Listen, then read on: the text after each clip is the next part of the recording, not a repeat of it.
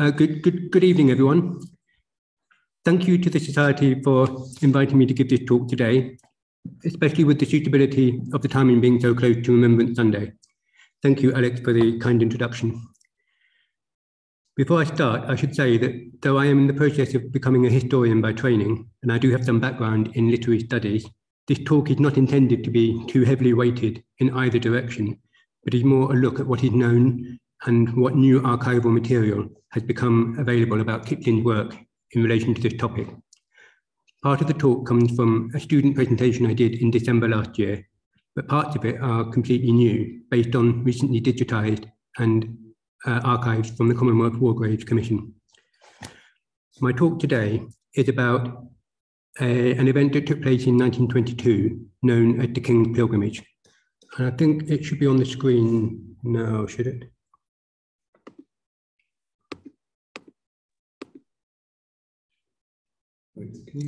There's someone on waiting room.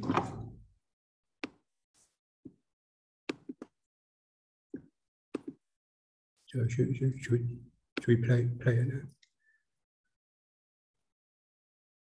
Yeah, I just need to get the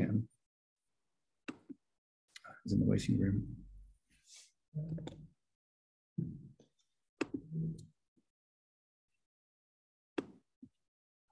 Where can you see the waiting room thing, Mike? It was there before. Oh, never mind, yeah.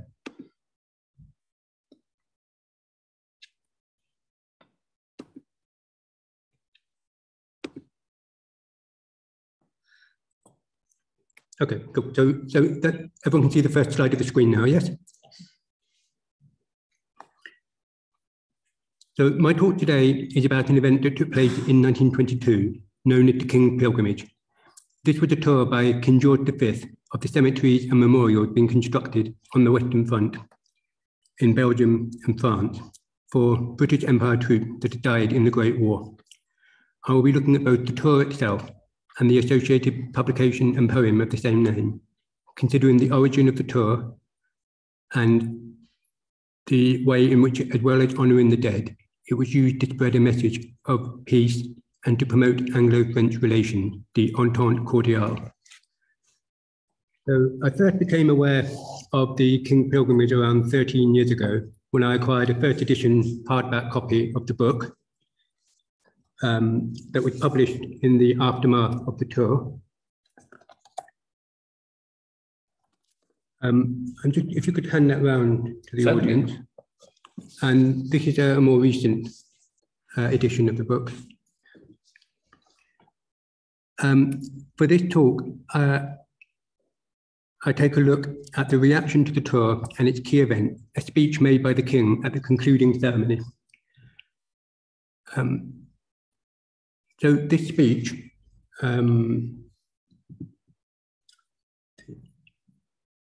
was composed by Kipling, though this was not public knowledge, and the news reports of the speech appeared at the same time as the poem that Kipling had published in the newspaper to mark the culmination of this tour. So they're in a different folder, so we'll try to clear that. Oh. So, quoting the correspondent of the Daily Mail, the words of the speech are now being flashed all over the earth. It is my contention that the speech is the central element of the tour here, and to truly understand its impact, it is necessary to trace its reception as reported in newspapers at the time, both local, national, and international. Key to this understanding is that reporting then was done almost exclusively through newspapers. The first BBC radio broadcast would take place in October of that year. Newsreel footage does exist of parts of the tour in Belgium and of the state visit in Brussels that preceded it, but I have not been able to find any footage of the rest of the tour. To give some additional background, the King had succeeded to the throne in 1910. His son served in the war, and he played an active role that included visits to the front. Events in the news at the time of the tour included developments relating to Ireland, which was a drawn-out and bloody process of partition. The King had opened the new Northern Ireland Parliament with a speech in Belfast the previous year that had appealed for peace. Also prominent were the often stormy negotiations over post-war reparations. with the tour coinciding with a major conference at Genoa, the effective failure of which would presage the end of British Prime Minister Lloyd George's time in power. The cartoon here shows him attempting to promote peace under the warring sides of France versus Russia and Germany. The King's Pilgrimage, by its very name, also served as an example for the ongoing visits by the bereaved to the war cemeteries. So I'm now going to look at the origin of the tour, at who wrote the King's Speech, and the role played by two people, Fabian Ware and Rudyard Kipling. Ware was the driving force behind the Imperial War Graves Commission, which was established by Imperial Charter in 1917. Kipling, author and poet, well known to the audience here, was famous as the unofficial Bard of Empire and was awarded the 1907 Nobel Prize for Literature. During the war, he helped to produce propaganda, which included recruiting speeches. And afterwards, following the wartime death of his son, he was literary advisor to the commission and responsible for its memorial inscription. Kipling also, along with Ware, did much of the publicity work of the commission. Kipling went on to write other royal speeches, but his role was not publicly acknowledged at the time, and that would have been a breach of protocol. As well as the published biographies, much research on Kipling has been made available by the Society on its website and in its journal. From the diaries of Kipling and his wife Carrie, and from correspondence between Kipling and Ware and others, it is possible to construct a timeline of the genesis of the tour, the speech, and the associated poem and book. While the published historiography is inconsistent on this, it is clear from the archival research by Michael Aidin that the tour was suggested to the King's advisors by Kipling during correspondence on another matter. From this starting point, and it is crucial to note that Kipling was clear from the beginning about the potential for propaganda, Ware took on the mammoth task of meticulously organising the three-day event with visits to multiple cemeteries and memorial sites. The diary entries shown here show Kipling drafting the speech from the 4th of April, and then from the 3rd of May, he wrote that by the 3rd of May, he had finished a poem that would be published in the newspapers alongside the speech. It is my view that this gave added prominence to the whole event, using Kipling's fame and the attention that would be paid to the king to promote the ideals contained in both speech and poem. Crucially, the diary entries after the tour show the Kipling reporting on the praise given to Kipling's work by the king, on the overall success of the speech and tour, which was referred to by Kipling as, quote, the little game, and emphasizing the planned and intended boost to Anglo-French relations. And Carrie wrote in her diary, quote, Rudd feels most useful, as between France and England and the Empire, he is glad he proposed it, and it was acted on, unquote. However, an examination of the news report at the time showed that the effects went further than this, prompting elements of performative ritual. The King's Speech and Kipling's poem and the ideals expressed within them were used and quoted in a wide range of settings, from church sermons to organ recitals, after-dinner speeches, veteran remembrance events, and in particular, local war memorial unveilings. Before turning to this, I will look at how the tour was organised and reported in the press. From the outset, the tour itinerary was kept secret, as the pilgrimage was intended to be private, without the pomp or ceremony of a state visit. The king travelled by a combination of royal train, with the timetable shown here, and then cars to reach the often remote cemeteries. Certain elements of the tour were trailed to the press in advance, with a pre-publication advert in the USA shown here. The concluding ceremony and speech at Turling-Thune Cemetery near Boulogne was announced in the papers on the preceding days, followed by extensive news coverage of the final day and the text of the speech itself, which the king read out on Saturday, the 13th of May. The poem itself was published prominently on the editorial pages and the front pages of major newspapers in the UK and the USA, the Times here and the Evening Star in Washington, DC. However, the response the following day in the New York Times was a misreading of the intent of the poem. The final line of the poem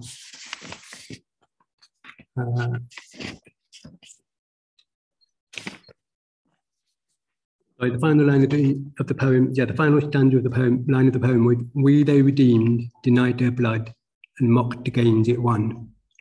So actually, if you could hand that round, that's the speech and poem. And the newspaper article took that as Kipling thinking that though the war was won, the peace had been lost, and that was not Kipling's intent at all. And then, as you see, the newspaper article said that is a lamentable conclusion for anyone to reach, and the Kipling of other days would have seen more clearly.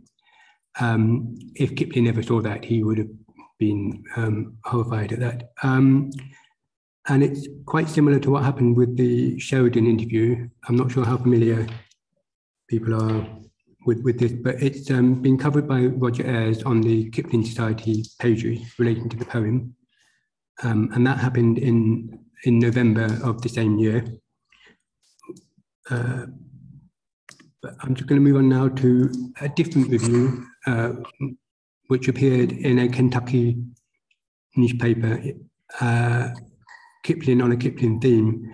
And I was quite surprised when I came across this, but then I read a bit more about it, and it appeared to be an example of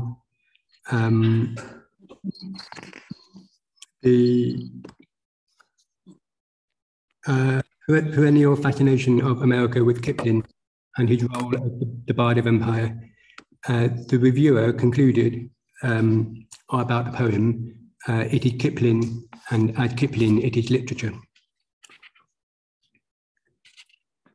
Returning to the reports of the tour, some appeared in the Saturday and Sunday papers, but most major papers covered the speech in their editions of Monday, the 15th of May, followed by coverage in the weeklies and the main illustrated newspapers of the time, the Illustrated London News and the Sphere, shown here.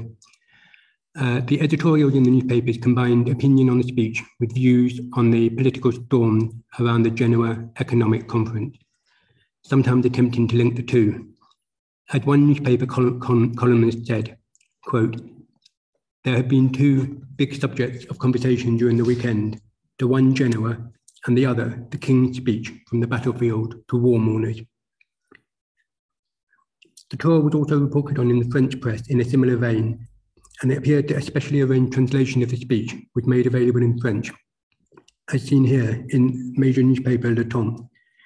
The speech by a French general, which also features in the book, is reported on page 2, shown on the right here. However, as I've said, the main point of the tour was the wide publicity given to the King's speech. You have to remember that only a small number of people would have known that Kipling had authored the speech. The propaganda aspect relating to Anglo-French relations, and this was noted in Carrie Kipling's diary, that the speech Kipling gives here was a big success at the first meeting of the Associated Franco-British Societies. But this was actually chaired by Lord Derby, chair of the Imperial Wargrave Commission, former British ambassador to France. And as you can see from the quote here, this was a week after the King's speech had been given, and Lord Derby said that there spoke the heart of England, high above party politics or disputes of any kind. And he was looking forward to a real alliance, the real and only foundation for the peace of the world. And this reflects worries in European society at the time that war was going to break out again, that it was a very fragile peace. And Kipling, when he gave the toast at this dinner, in a bit more bombastic style, talked about England and France gathering, preserving and giving forth all that was most essential to civilization since Rome fell. And as was reported on the Times, it was a very popular response. But the political mood was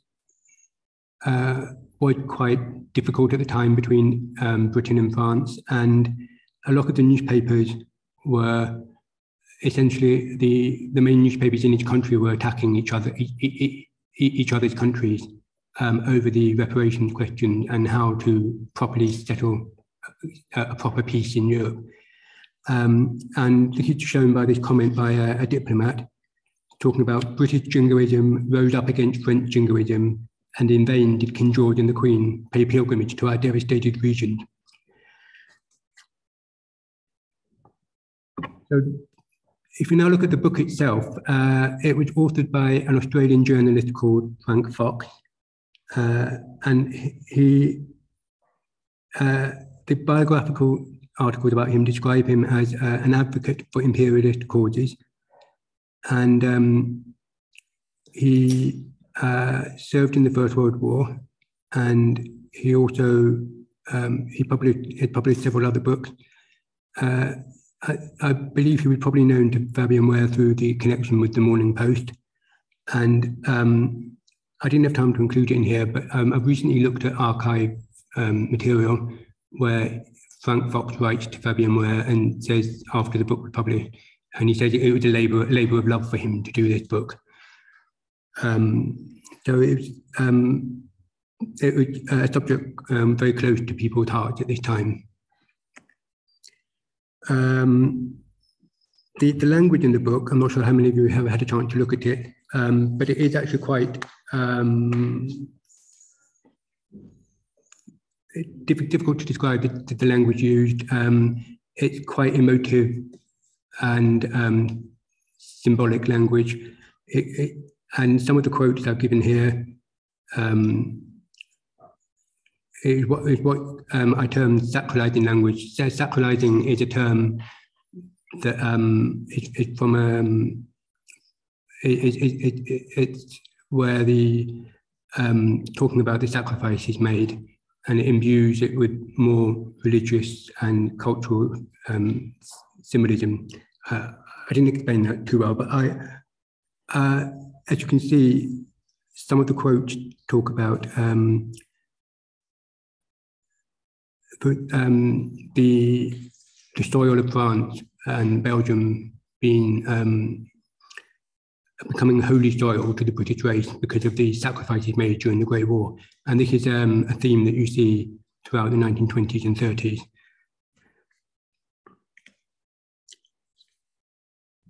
The book was advertised, it was published in soft covers relatively soon after the tour. Adverts for a hardback edition appeared in October, next to adverts for a book on the tour that had been undertaken by the Prince of Wales to India and Japan.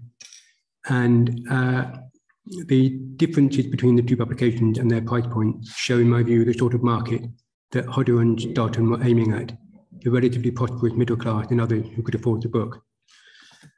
The sales, though, the book had a print run of around 25,000, and these sales were being used to support the charity aiding the bereaved to travel to the war cemeteries. The image on the left here shows the strap that was specifically advertising the use of the profit to go toward these charities. And on the right is a specially bound edition that was produced for the King and Queen. There was a cut-down version of the book published in Australia in 1923. One of the interesting things about this is that the King's speech was included in full, but for some reason only the first and last stanzas of Kipling's poem. I'm not sure what he would have thought of that. And then a modern edition of the book was published in 2018 by the great-grandson of Frank Fox, the author of the book's text. And just very quickly, the person shown on this slide is Herbert Thomas Goodland, who was one of the senior employees of the Imperial Wargrave Commission in France at the time. And the reason I've included him is he would have been well known to Kipling. There are several references to him in his diaries and also in the archive where they meet, because he was a great help to Kipling in some of the searches he undertook relating to his son, and also just the general work he did with the commission.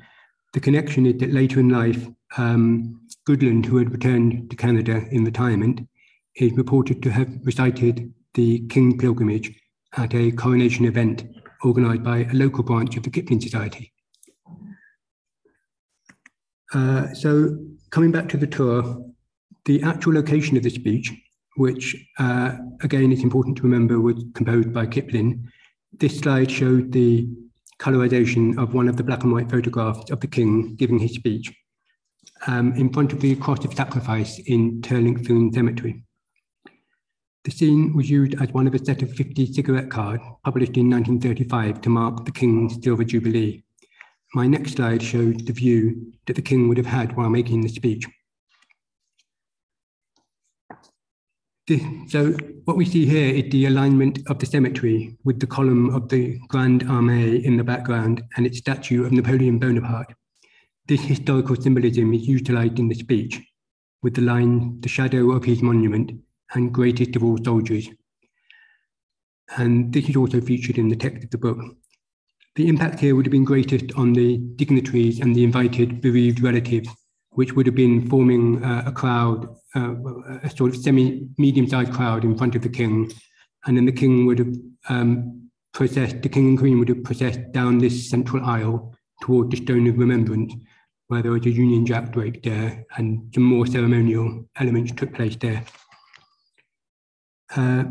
So the impact of all this would have been greatest on the people that were there. But even though there was no newsreel footage, the impact was still transmitted onward to the wider public by the newspaper reports and the photographs and also the book. The speech itself was widely praised. It's just under 670 words, takes around 4 to 5 minutes to read out. It was lauded extensively in the press. Comparisons were made to two famous orations for the dead, Abraham Lincoln's speech at Gettysburg in the US Civil War, and the funeral oration by Pericles during the Peloponnesian War. And some of these examples here would have been the effusive responses, what Kipling referred to as the immense praise given to the King's speech, which of course he knew that he'd written. So some examples, the Western Daily Press said that it sounded the deep diapason of remembrance and struck the clarion note of hope for the future. The Western Gazette called it a great and moving call to remembrance. The Morning Post said a message had come to us, come giving us fresh hope and a higher purpose. And other reports emphasised how touching it was, a message of remarkable pathos, an address which had touched the hearts of its people, and one that will be cherished wherever the English language is spoken and be remembered so long as mortal hearts are touched by mortal things. So at the time, it really did have a big effect on the public, which was still recovering, still mourning the loss of so many people in the war.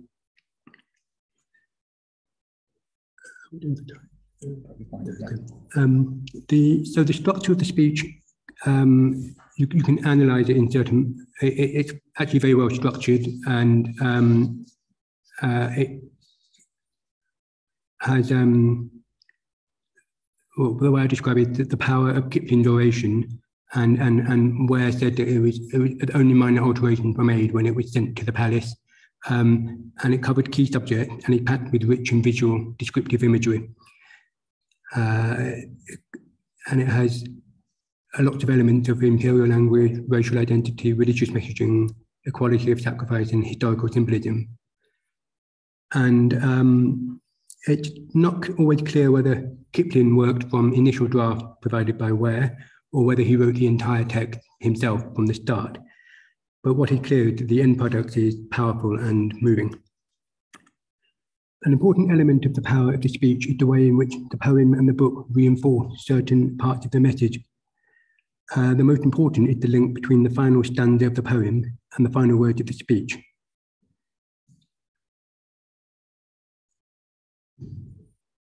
So yeah, the final stanza of the poem, the line is, "We they redeemed, denied their blood, and mocked the gains it won." And then the closing words of the speech, "that we may be able to meet their gallant souls once more, humbly but unashamed," is a clear linkage. And it also showed that some of the newspaper commentators who were saying how good the speech was, and how good, and then commenting a bit negatively on the poem, maybe hadn't seen the link between the two, which they might have known if they'd known it was written by the same person. But that is the sense in which the last line of the poem was meant. So in the next part of the talk, we'll look at some examples of the performative ritual responses to the event. And then I will finish by looking at the Italian war grave tour, which is less well known, of 1923. So in this slide, what we see is the King's speech, although it was intended as a message to all his subjects, expressly expressed that way. Some public figures took this role literally and saw themselves acting as messengers for the king, and then would read it out to their local areas. There are some examples of the Lord Lieutenant of a county reading it out. The example given here is the unveiling of a war memorial in Scotland by Lord Aberdeen. And the interesting thing here is that, as well as talking about the sympathy and mutual concern by which King George and his beloved consort are united with the whole nation, he then wrote to the king's courtiers and said that he had made this speech, and he received a reply which was then published in the local paper. So here we see interaction between the king and his subjects. And there's also a reference to the recently established League of Nations, and we see the desire for the peace to be maintained.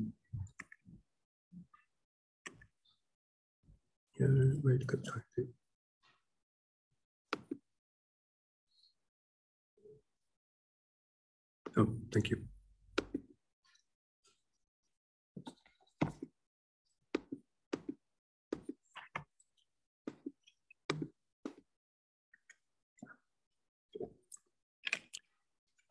The example shown here of the community responses to the speech and the poem is an example of the speech being brought into the religious space, and the poem and the speech would be read out in churches.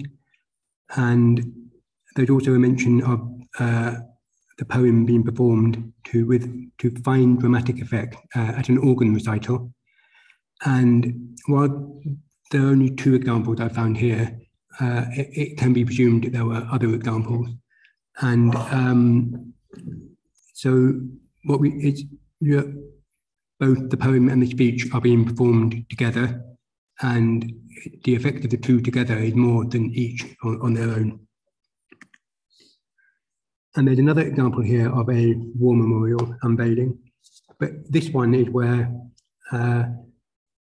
the king's message was repackaged to apply the famous silent witnesses of desolation epithet. This is one of the most famous quotes from the king's speech, where it talked about the desolation of war. And this is repeated here, and he's applying it to all local war memorials, bringing them into the compass of being silent witnesses to the desolation. Some quotations of the speech were more overtly political, such as the case of the military chaplain of a battalion, who at a dinner in giving toast to the fallen comrades, referred to standing against what, quote, the finances were doing in a stormy Europe, and ensuring that the sacrifices made in the Great War would not have been in vain. He also concluded his word with the last stanza of Kipling's poem.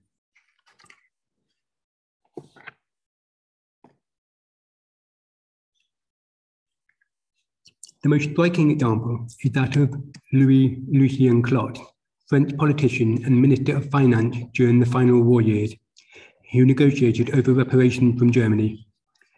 He was speaking at a dinner in Exeter, which had adopted his destroyed town of Montdidier. While Clot was most definitely maintaining his own personal political stance in relation to post-war economics, it was a very personal speech, where he quoted the closing verse of Kipling's poem and stated, quote, "These verses, which I am never weary of quoting, so pure and true is their inspiration, deserve to be pondered and repeated in every quarter of the globe, above all in our two countries." What all these examples show is that the speech and poem carried immense power for certain parts of the British public, and possibly in some parts of France as well. The extent of this phenomenon deserves further investigation, in my opinion, as more instances may have been documented in contemporary sources. It is important, however, not to overstate the case, as many thousands of war memorials would have been unveiled without reference to the King's word or to Kipling's poem. That the speech was discussed by the general public is shown by the letter written by the curator of the Imperial War Museum, requesting signed copies of both the King's speech and Kipling's poem. The curator said in his letter that he is coming into contact with all sorts and conditions of people, overhearing conversations in the train, etc. I am convinced that the King's speech has made a wonderful impression, particularly at the present time. And he also wrote to Kipling, associating the speech and poem and asking for both to be displayed together. And where he proposed to display them was together with the top of the temporary plaster cenotaph that had formed the centerpiece of the museum's then entranceway display. I have been unable to confirm if the display did end up including the speech and the poem, but the key point is the importance assigned at the time to these two works by Kipling. As well as these examples of performative ritual and museum displays, there are a couple of cases of the speech and poem impacting the physical memorial space, with grave and memorial inscriptions inspired by both poem and speech. The two examples shown here are where bereaved relatives have requested lines from the poem to be used as epitaphs on gravestones from both the First World War and the Second World War. On the left is the World War II casualty, Peter Anthony Lovegrave, with the epitaph, "All that they had they gave in sure and single faith." And on the right is World War I casualty, Robert Sefton Adams, with the epitaph, "To them that saved our heritage and cast their own away."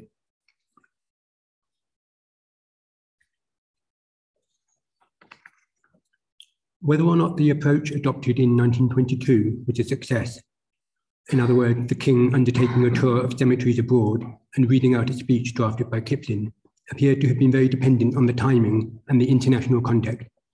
When a similar tour was undertaken in Italy a year later, the impact was far less. While Kipling did draft a speech for the King, the tour was less extensive, no poem was written, no book appeared to have been published, and the speech did not seem to have caught the attention of newspaper editors and the public. The simplest explanation is that there were less casualties on this front, and hence less bereaved compared to the Western Front. Also possibly relevant is the fact that Benito Mussolini was by this time in power in Italy, and that attention was also focused on another international conference, this time the Lausanne Conference, attempting to resolve issues relating to Turkey. I've given the closing words of the King's speech here. "I dare to hope war shall not henceforth be accepted as a burden recurrent and inevitable upon mankind. For their honour's sake, and in token of our love and pride, we have so built the graves of our fallen, that they may endure, a visible sign of this, our hope." But in the next few slides, I will look at this in more detail, including the question of who primarily authored the speech. Now, this may not be visible in the room, but the speech in full is 529 words, slightly shorter than the 1922 speech. But what I was wondering what the audience would consider is whether you think this text is Kipling-esque in nature, maybe a question for afterwards. Thomas Pinney said in his survey of the speeches that Kipling composed for the King that he thought that of the speeches the King gave in Italy, it would be Montecchio one that Kipling had composed. It's indeed very clear that this was the speech that Kipling worked on, but what is not clear in my view is the degree to which Fabienne Ware contributed to this. The language used is more typical of in my view, it can't be sure here, of the output of Ware than Kipling. I think it should be considered a joint work. And the recent archival documents I've looked at have allowed me to construct a timeline of the speech. So it starts with Ware right into the palace with plans for the cemeteries to coincide with a state visit to Italy, and then Ware right to the British ambassador to Italy to ensure that the protocol is observed, that the state visit is kept separate from the commission visit tour, because the commission representing all the dominions is separate to a state visit between Britain and Italy. So it's slightly complicated. And then the cemetery ceremony in Montecchio is based on the Terlink Thun one. And then Ware promises the palace a draft by the 1st of May at the latest. And then he starts to correspond with Kipling to try and get a speech organised. And at this point, Kipling is holidaying in France. So there's a series of telegrams between them. And I'm going to go into the telegrams in a bit more detail on the next page. But it appeared that Kipling was quite ambivalent about working on the draft on his own. And he was most insistent that he meet with Ware to discuss it. What Carrie Kipling reports in her diary is that Rudd worked on the King's speech for 3 or 4 days in April. So exactly what he was working on there, I'm going to discuss in the next slide. But the other aspect here is that there was a difficulty in translating it into Italian. Quote, "It is found extremely difficult to translate the very literary English." So this is, it was actually in some ways easier to translate Kipling into French than into Italian. And they had a problem with translating it into Italian. And the final line in this timeline showed that Ware cabled Kipling to report Sunday a complete success, extremely impressive. So the telegram that Kipling sent to Ware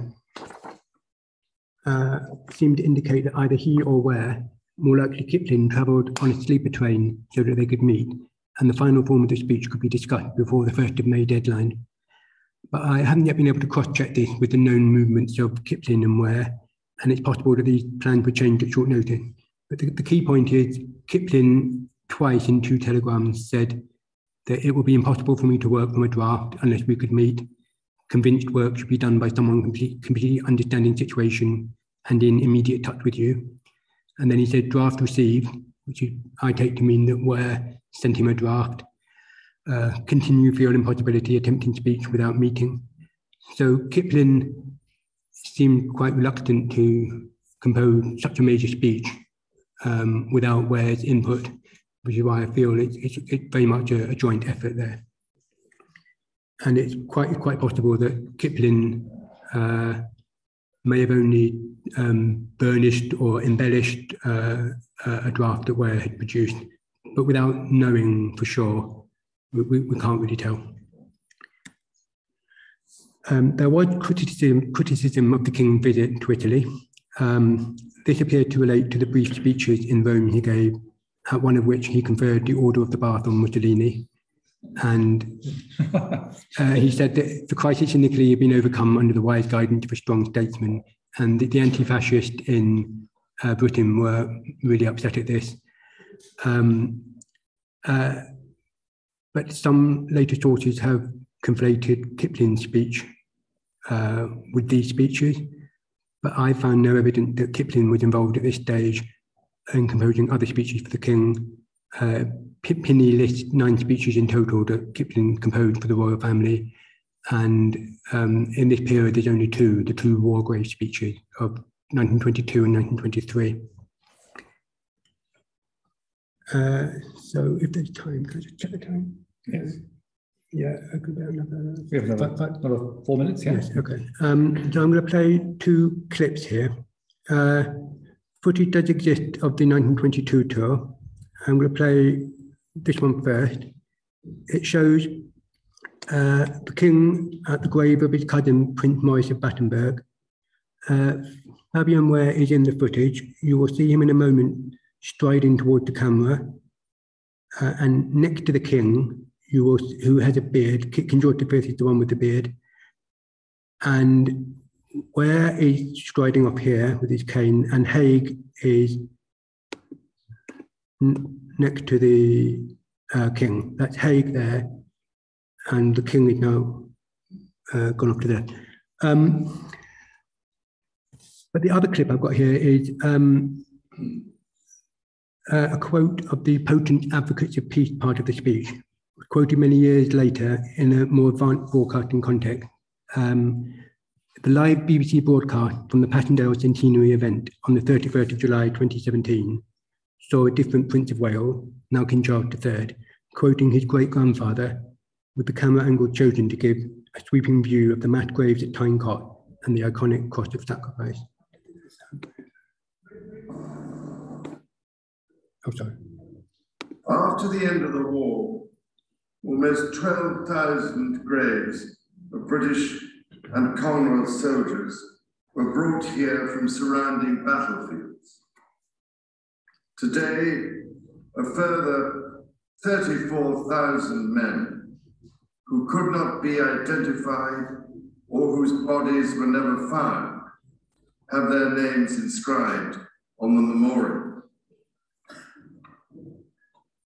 Thinking of these men, my great-grandfather remarked, I have many times asked myself whether there can be more potent advocates of peace upon earth through the years to come than this massed multitude of silent witnesses to the desolation of war. In 1920, the war reporter Philip Gibb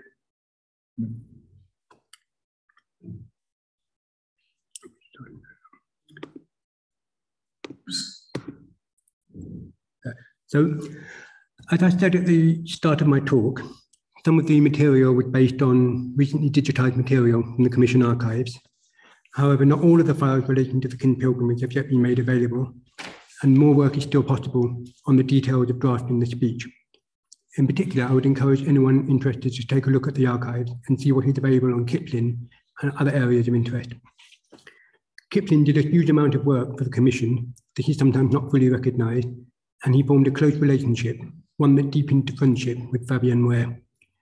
My final slide gives some insight into that relationship, as shown by this tribute paid to Kipling by Ware in 1937, the year after Kipling died. Ware had been among the pallbearers at Kipling's funeral service at Westminster Abbey. And Ware stated that Rudyard Kipling gave of his genius freely and wholeheartedly in the service of the commemoration of the dead. Every inscription approved by the Commission was his in conception or its final form, and his poem on the King's Pilgrimage in 1922 has a lasting place in the literature of our language. So my final slide here shows a building that would have been familiar to Kipling, as it was here from 1931 onward that he and his fellow commissioners met every month. In April 1935, less than a year before Kipling's death, a new employee of the Commission, Oliver Holt, began work as Ware's private secretary. The following is his keenly observed pen portrait of Kipling, written 50 years later. And there was Rudyard Kipling, one of the original commissioners and a close personal friend of the General. I was able to observe him from my seat in the window opposite. He did not often make a comment, but when he did, it was extremely pertinent. He was a compulsive doodler, making all sorts of little pen and ink sketches and abstract patterns on his name card, over which his head would be closely bent. Then, when he wished to make a remark, he would throw up his head with a sudden movement, flourishing as he did so the longest, thickest, blackest, and most beetling eyebrows I have ever seen. The movement itself and the glance that he shot through his steel-rimmed glasses seemed to make an almost audible clash, but the remark was made in a quiet, almost sing-song tone. I thought that the audience tonight would find that particularly appropriate. It may be that more such vignettes remain to be uncovered in the Commission archives. My final slides include details of my sources. Did anyone have any questions? Well, thank you so much for that speech, Christopher. I was Say that later. Sorry. That was magnificent, full of interesting information, and particularly the final portrait of the whole. I'd never read that before. It was delightful, and also I didn't realise that the commission sat at that building in Grosvenor Gardens, which I'm well familiar with, only because I've often waited outside it for a bus, yes, where the coach of Lobster goes from. And it's funny enough, I actually play in a chess club just to the left of that building. Oh. Yeah, so. Like we go back to the gallery. Okay. We're now happy to throw the floor open to questions, either here from the room or here on Zoom. Please either raise your real hand or your virtual hand if you'd like to ask Christopher something. Yes, Andrew, please go ahead, yeah. Do you know who actually translated? Oh, if you wait a moment, Andrew, actually, I'll switch the mic over to that room mic. Do we know who translated the speech into French? I'm afraid I don't know. I believe it may be possible to find out. That I was looking at the Italian file recently, and there are letters where the draft is sent and the request for it to be translated and distributed to the press. And there's also a letter of thanks to a general who arranged for its translation. So there may be similar letters in the French files, which I haven't been able to look at yet. I thought to have been entrusted to someone important. Oh, I can see that John Rushton would like to ask a question. Yes, Mr. Rushton, please go ahead. Yes, Mr. Rushton, would you like to ask? That was next. In your presentation, you referred to several what I would call local newspapers, such as the Essex Chronicle, the Dover Express and East Kent News, North Devon Journal, Gloucester Citizen, and Western Daily Mail. Was the news about the King's Pilgrimage also in more national papers? Yes. It was covered in the national papers as well, and it would also have been covered in the Dominions and widely around the Empire. I haven't. At a previous presentation, I was asked what the response was in India, and I haven't been able to establish that yet. But it would be interesting to see how the poem in particular was received in a place like India. Thank you. Yes, I imagine it would have been reprinted in the Times of India or another major Indian paper. Yeah. It was fascinating that it could be recited at evening events, not just for the dedication of war memorials, like that beautiful memorial that I know myself in Linton in front of the Swiss style town hall. Yeah, but that it would be a sort of evening entertainment of a solemn sort of kind, that people would actually go recite it and sing songs, patriotic songs simultaneously. Yes, a lot of these war memorial unveilings would have had huge crowds of people at them. And they were mainly at around this time in the early 20s, most of the local war memorials. So this speech and poem coincided with that period of mass unveilings of local war memorials.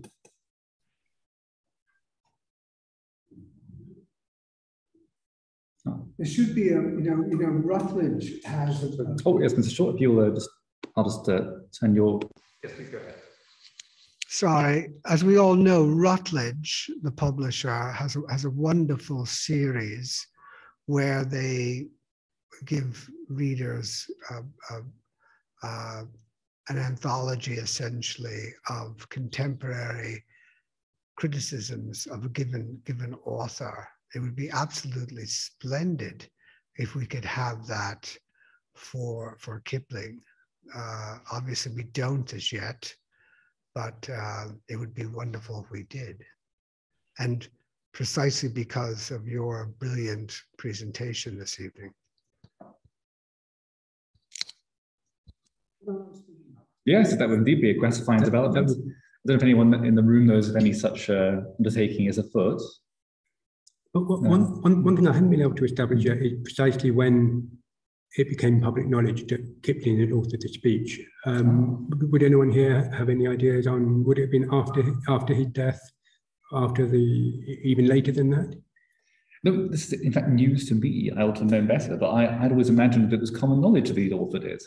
Oh. No, but no, evidently I think you're right, that it gradually leaked out. Fred, I think, did you have were you about to suggest something, Fred, as to when people found out that it was that Kipling was the author of the speech? No. I was just scratching my ear. Oh. I don't think it would be common knowledge. I mean, to this day, public figures have speeches written for them, and it's sort of and it's kept dark. I mean, I know about this because my father, Hugh Montefiore, when Robert Runcie was Archbishop of Canterbury, they were old friends from theological college, and my father wrote a number of Runcie's speeches. And I suppose that would be in the Runcie's biography or whatever. But I don't think that, I think in a way the whole point of it is that this is the king speaking and this is the king's words. I would like to know when it became public, but my guess is not until they were both dead, it would be my guess. How well known was it when Kipling wrote the speech for the first broadcast? How well known do you think it was that Kipling had written the speech for the first radio broadcast? Oh, by George yeah, V? that was in the 30s. Yes. I don't know. But again, I think that I would have assumed that wouldn't have been public knowledge at the time. But maybe it was. Maybe it was by then. I don't know. It's interesting because they do. The king dies, I think, a few days before Kipling, and it overshadowed Kipling's death. He is referred to as the king's trumpeter, so there is some knowledge at the time that he had been writing for the king. That probably shows. Sort of ambivalent, isn't it? I remember it was said that he sent his trumpeter before him. And that could refer to the speeches, or it could simply sort of refer to the fact that, you know, Kipling was a great supporter of the Empire in general and King George in particular. Yes. So I suppose those in the know might think, oh yes, he wrote the speeches, but Jane Ridley has written a very good book about George V. Maybe she might know that. Yes, Jane Ridley could have the answer. Yeah. Or Fred, do you want to ask a question now? I'm just wondering if it would not be more the case that the fact that Kipling wrote a speech for the king to broadcast on Christmas Day on the BBC would be more widely known, because there presumably would have been a lot more people involved in the production of the whole thing, and word might have leaked out, where that might not have been the case with the earlier speech. Yeah, quite possibly. I think there's by that time the radio broadcast medium was more established, and I think there's also I've recently been looking at the radio broadcasts which were much shorter that Fabian Ware did on Armistice Day, and he started those in 1926.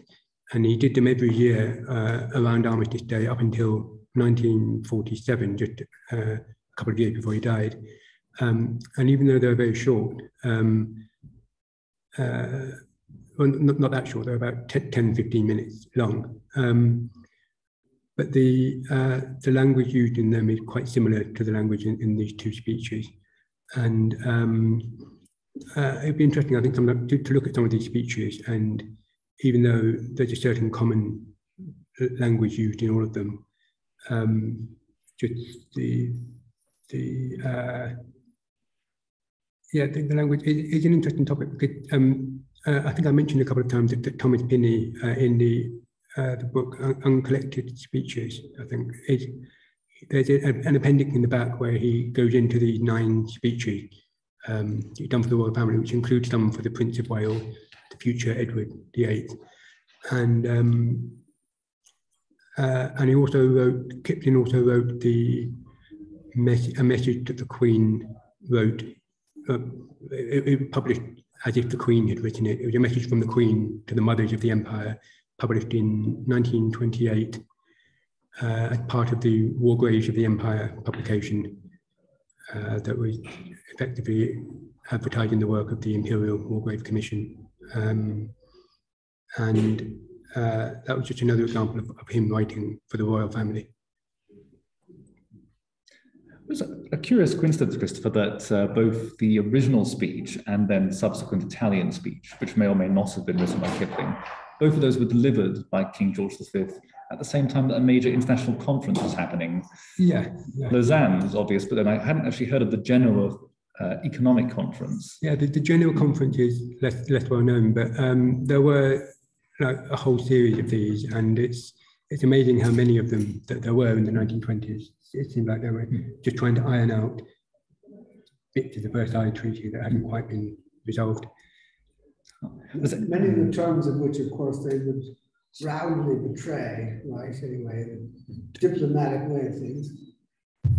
Yes. But did anything in the speech have any bearing on this economic conference that was happening at the same time? Or could be construed as having a bearing on the economic negotiations? No, well, there is the king is quite, there's a little bit of a diplomatic protocol aspect. He quite insisted that during the tour, it was a state visit to Belgium, but it wasn't a state visit to France.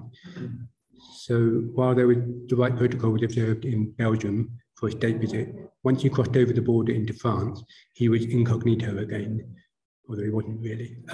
But there were proposals that he meet with the French president, I can't remember who it was at the time, but and he was like, no, I can't meet with the French president. It would look wrong because there's negotiations going on in Genoa, and it would look like there's another meeting going on here doing this. So they avoided that.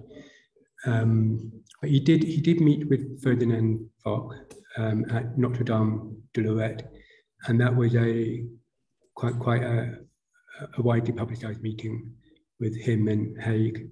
And yeah, there's a lot more in the book if you ever have a chance to read through it. The different places they visited, and then there's a nice bit if you read the bits about Kipling in the diaries and other places where he meets the king in Vlamertinghe Cemetery in Belgium. And I can't remember that one or the one in Meerut Cemetery, but he basically, his role is to drive the High Commissioner Philip Larkin around on this tour and to bring him to Terling-Thun Cemetery, where they all congregated for the big event. But they also wanted to tour and see other places. But they did it kind of separately from the king. But there's one point where they do meet, and he presented to the king. But because he's wearing his driving clothes, they're not suitable to meet the king. So he had to do a quick change into top hats, and he did this in a little Belgian cottage. That it's quite humorous the way it's described if you have a look at that.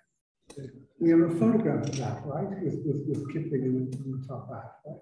Sorry. We don't have a photograph of that with Kipling in the top hat. Yeah, the one at the front of one of the letters, volume 5 of the letters. There's a photograph of Kipling with the king in the cemetery. It's quite a nice photo. I believe it's the one that was in the presentation. He was at the speech. He was there at the speech, and spoke to the king afterwards. The king spoke to him and Carrie afterwards, and I believe this was probably the point at which this friendship developed between him and the king later. He was later invited to Balmoral, and it probably from that point that this friendship developed. Are there any further questions from you were there on Zoom or out here in the room? Oh, yes, Mike, please go ahead. Yeah, let me turn the microphone over to you. going to ask, do we know who was the first Kipling biographer to pick up the fact that Kipling wrote the King's Speech? Was it one of the unofficial ones, or was it Birkenhead or Carrington, or indeed later? I'm afraid I wouldn't know that. No, yeah. One would suspect it'd be one of the earlier ones who were more familiar with Kipling's own social circles, or people like Birkenhead who were more socially elite and would have been perhaps privy to that information before it was public knowledge. Yes, unless they were appropriately circumspect about how she mentioned it. That was one of the things in Birkenhead that wasn't liked when it was submitted. Oh, of course, you're referring to the initial rejection of Birkenhead's version.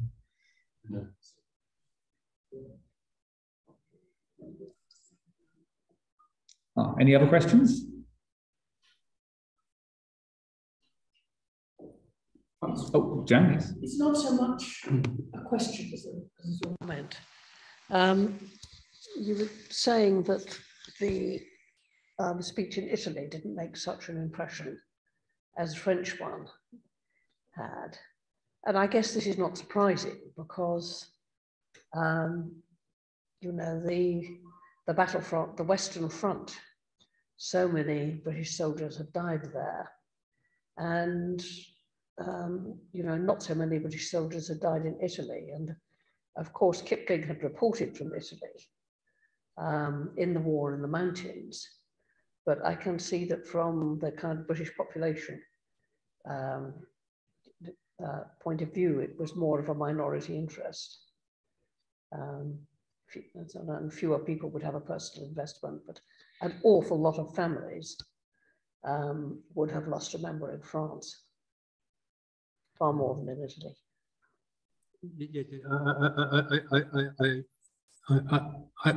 I would agree with that. Yes, it's interesting that the king did seem to take quite an interest in Italy, in relation with Italy, either prompted by this tour, but later on he suggested that there was another project that the commission was involved in, some cathedral tablets they were erecting in France and Belgium, and it appeared that the king actually suggested that they do the same in Italy. And they did actually go so far to have a design for a tablet to be erected in an Italian cathedral, but it met some opposition, and they were told that this sort of thing is not done in Italian cathedrals, and the idea was dropped. But there was quite an attempt to cultivate relations between Britain and Italy in the same way Britain and France, but it never appeared to be quite the same. There are these differences. Both Ware and Kipling were ardent Francophiles, and while they did understand, for want of a better word, Italy, it was that you get the impression that a lot of their focus was on France, understandably because of the number of casualties there. That's a good point, Jan, about, of course, Kipling knowing the Italian front intimately, and that along with one other thing, which is the absence. So there's two things which lead me to think maybe he didn't write that Italian speech. One being the absence of any topical references to the Italian front, which he knew well, and also the absence of any sort of classical references that you think he might have been tempted to make for a speech that was to be delivered in Italy. But he did actually add in something, the initial draft of the speech, just before it was going to be read out. He did asked for another line to be put in saying about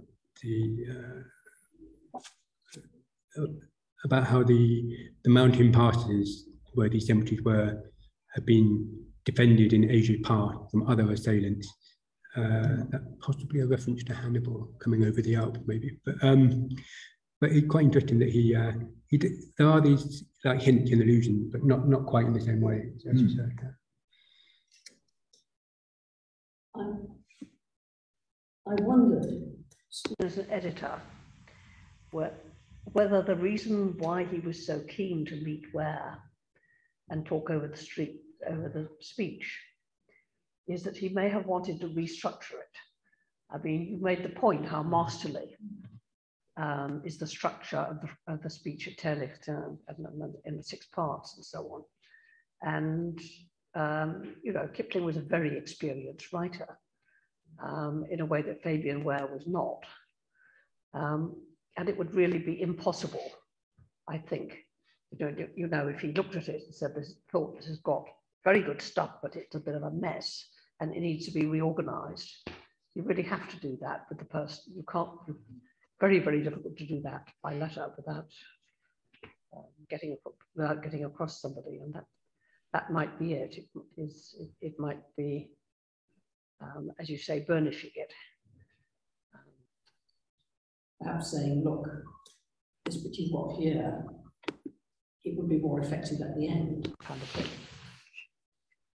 I don't know, it's all speculation, but it's just a thought. That sounds right, yeah, yes. Well, if there are no further questions, then we're about to take our dinner here in the West End of London. But thank you all for attending tonight. Please now let's have a round of applause for our speaker, Christopher Kreuzer.